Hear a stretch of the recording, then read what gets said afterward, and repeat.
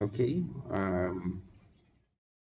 today's stream is just going to be a short stream, just reading the part um, that I left off at. I actually didn't check. I actually don't know exactly which part I left off at. I have to go and check.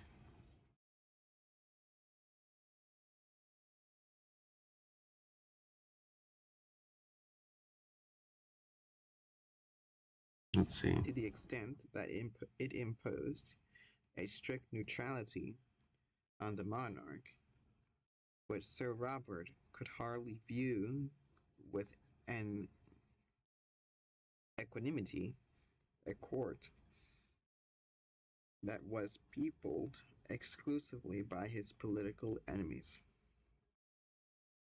Hmm.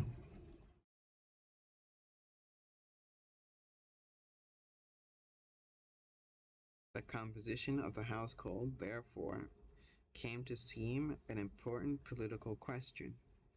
Melbourne was anxious to soften the blow of his having to leave her, realizing that if at the same time Victoria were to be faced with the loss of the familiar persons who had surrounded her since her accession, she would be put under an additional strain when she was already finding her situation almost more than she could bear.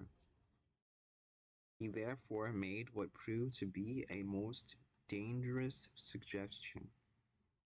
I see. This was that in her negotiations with Peel, she had better express the hope that none of her household, being a constitutional king or queen, when I can, and she would even replace the gentlemen of her household, who were active politicians and members of parliament, but she was not prepared to give up her ladies. I should have done this before the stream started, but I guess this is where I'm at. Personal, not political. Oh, okay. That's really where I left off. Okay, that seems like we're because I wasn't sure if it was after the that paragraph on the 55th page. It was after the first paragraph on the 55th page, or a little bit into the second paragraph. I wasn't sure.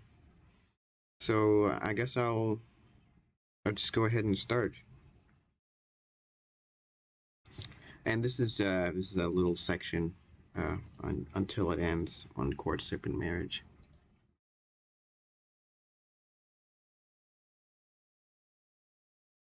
It was upon this rock that the negotiations with Peel broke down. Though it took the form of a constitutional crisis, the tussle was in reality a clash of personalities. Melbourne had described Peel as a stiff, cold man. He was certainly not the type to establish easy relations with an impulsive, emotional, and harassed young woman. Hmm. That's certainly one way to describe uh, Victoria. I guess that's how.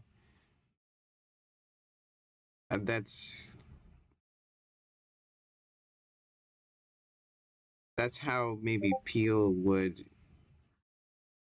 view Victoria through a cold and stiff lens. If you were to summarize Victoria was in a cold manner, that's how you would do it. Impulsive, emotional, and harassed. I guess that's one way to see it. Hold on while I um, uh, did I? That seems. Oh, hold on. Oh, I see what's wrong. I'm trying to uh, copy paste the link. There we go.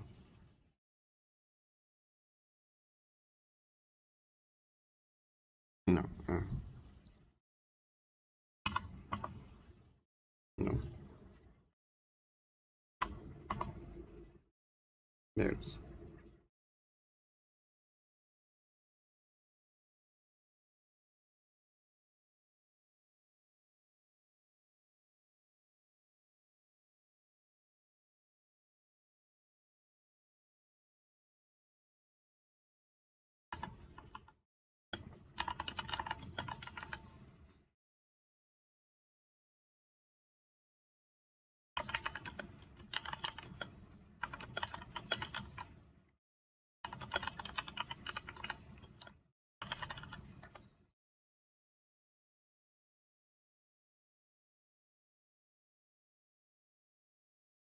Okay. Um, Moving on with the book.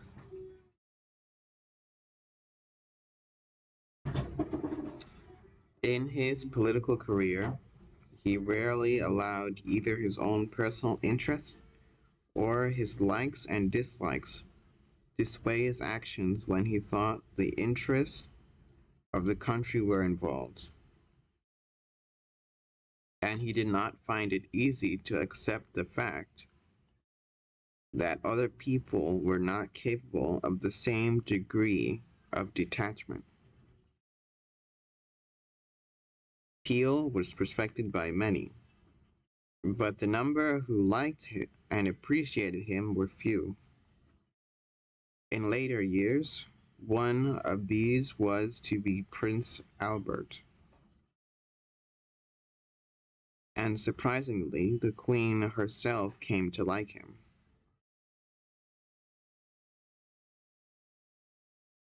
Moreover, Peel was suffering from the further disadvantage of filling a high political position traditionally reserved for the well-born. True, his father also, Sir Robert Peel, had been created a baronet, but the Peel fortune had been made in cotton. It is true also that Lord Melbourne professed ignorance of his own grandfather,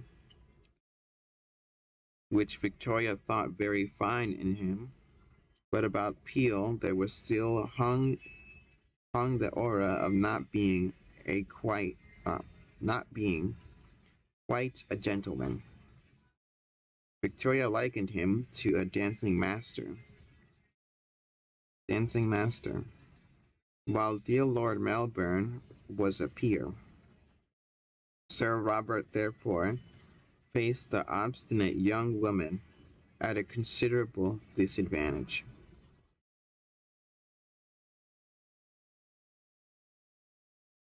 At first, the negotiations opened by the Duke of Wellington seemed to uh, at first the negotiations opened by the Duke of Wellington seemed to be going uneventfully, although the Queen wrote to Melbourne that she had the impression that Peel was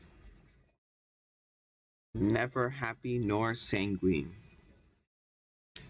Though Victoria prided herself on having shown no agitation, she can hardly have displayed the warmth necessary to put a man like Peel at ease, aware as he was of the Queen's preference for Melbourne.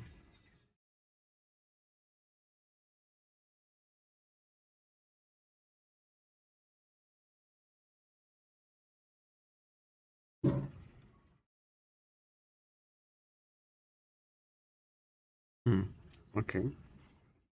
In subsequent interviews, all went smoothly until Sir Robert raised the question for her ladies.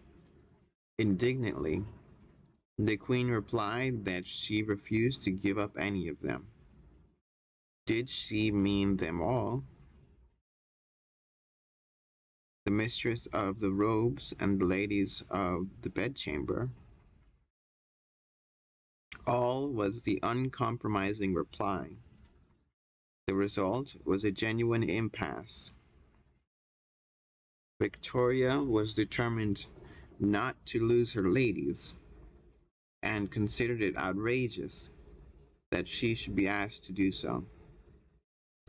Sir Robert argued that he must have some proof of her confidence in her new ministers, and that many of the ladies in question were the wives of his political opponents. Victoria countered this argument by declaring that she never talked politics with her ladies, which was probably technically true. One root of the difficulty was that neither the Queen nor Peel could quote a firm precedent. Victoria was the first queen regnant since Anne, when the constitutional position of the monarchy had been very different. Since then, the queen's household had been merely that of a consort.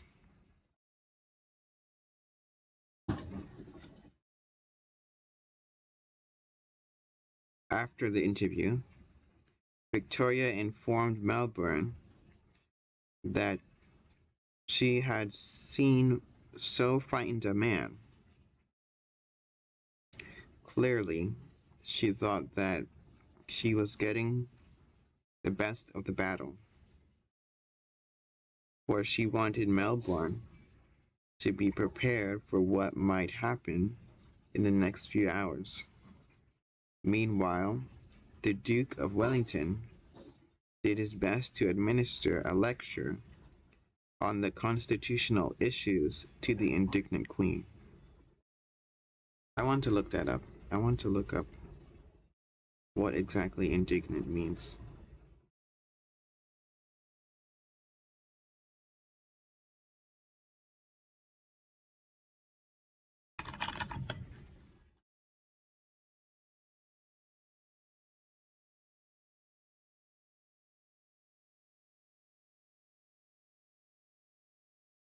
Feeling or showing anger or annoyance as what is perceived as unfair treatment.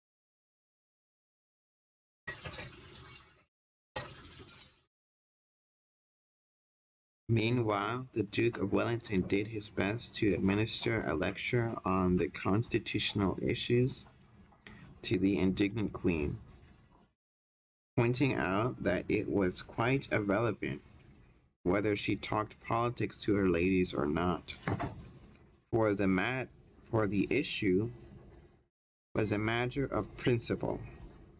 In spite of anything that either the Duke or Peel could say, Victoria was convinced that she was only defending her rights, and that it would be absurd if Peel broke off negotiations because she refused to give up her ladies.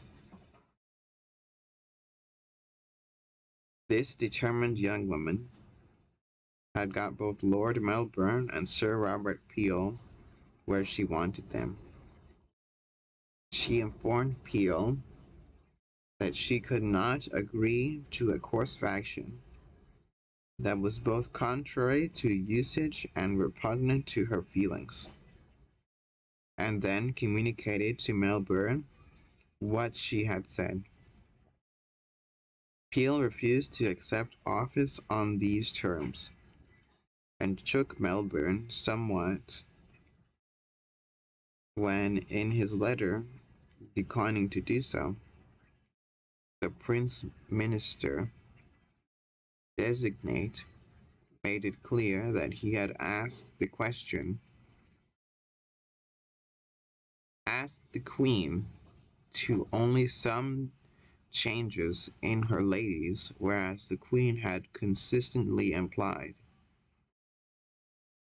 that she was being faced with the demand that she could replace them, that she should replace them all.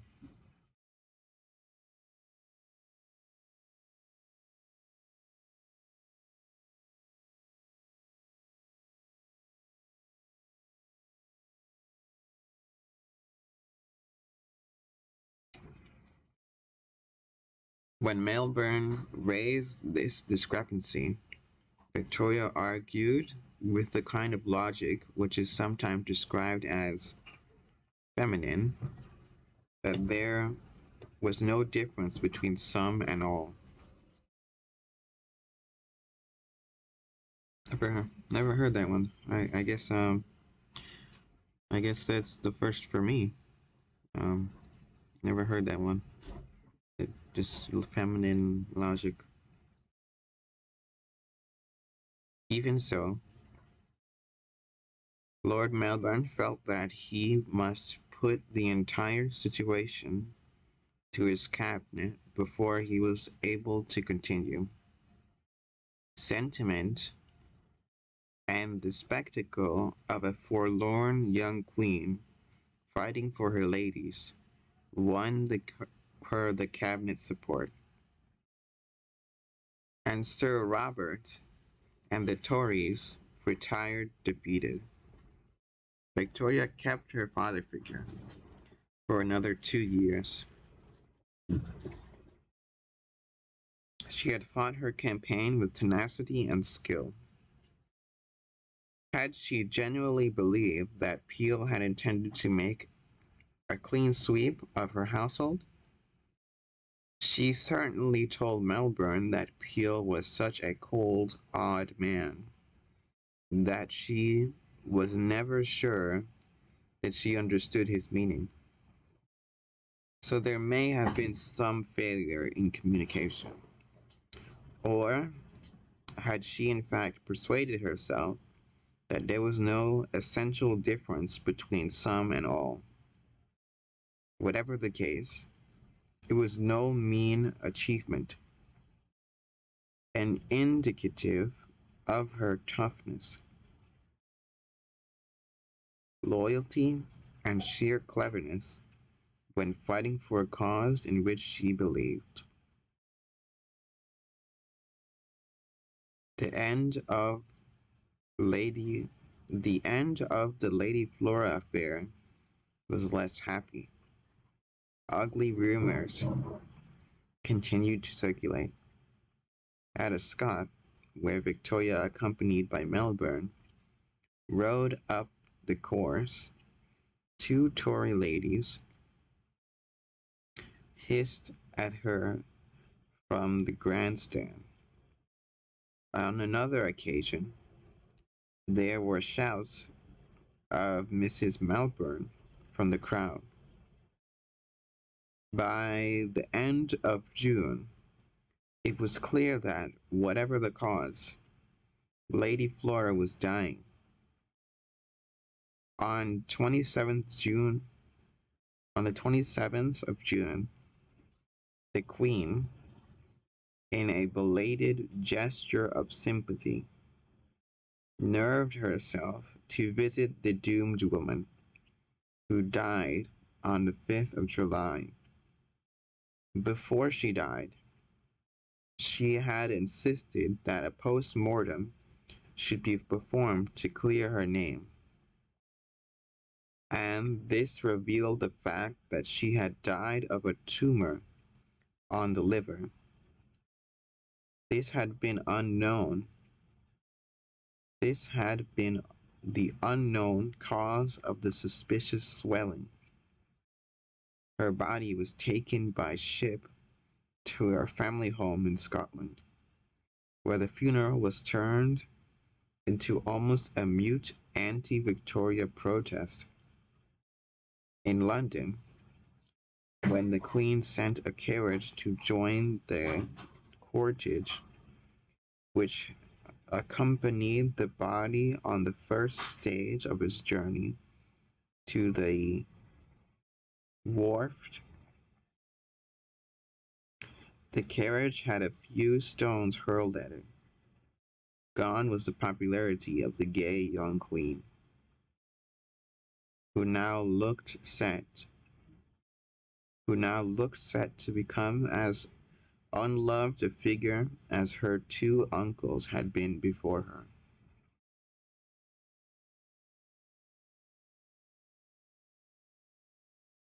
And that's the end of the section.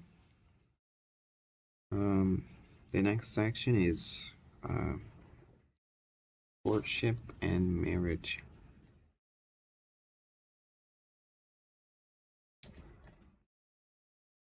I'm gonna try to zoom in on this.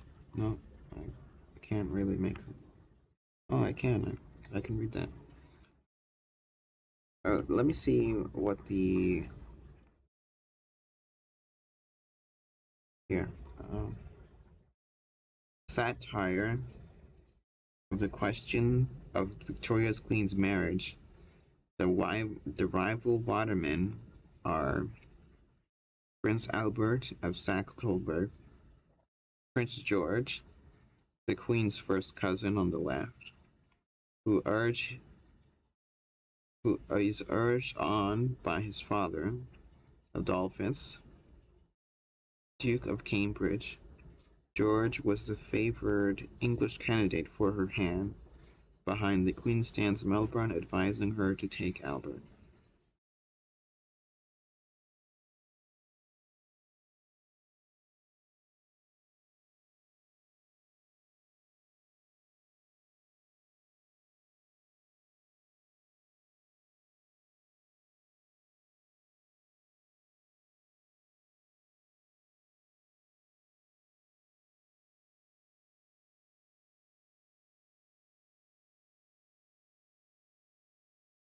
Yeah.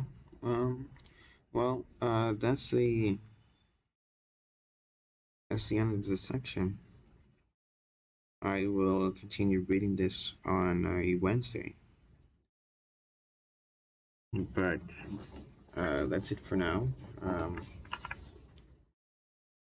Thanks for listening and watching.